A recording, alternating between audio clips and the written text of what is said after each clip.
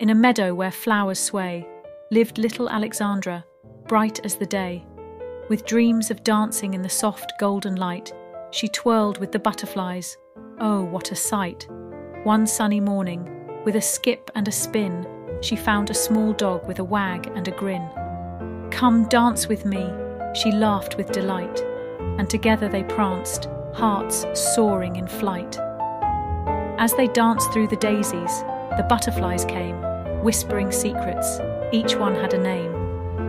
"Let's twirl through the trees, where the wildflowers bloom, and chase all the shadows that flit through the gloom."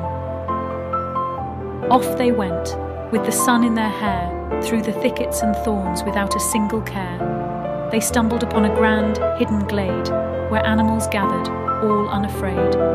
The rabbits all cheered, the foxes stood still, as Alexandra leaped with a grace and a thrill. She spun with the squirrels, and jumped with the deer. Her laughter rang out, echoing clear. With a flip and a flutter, she made a grand bow.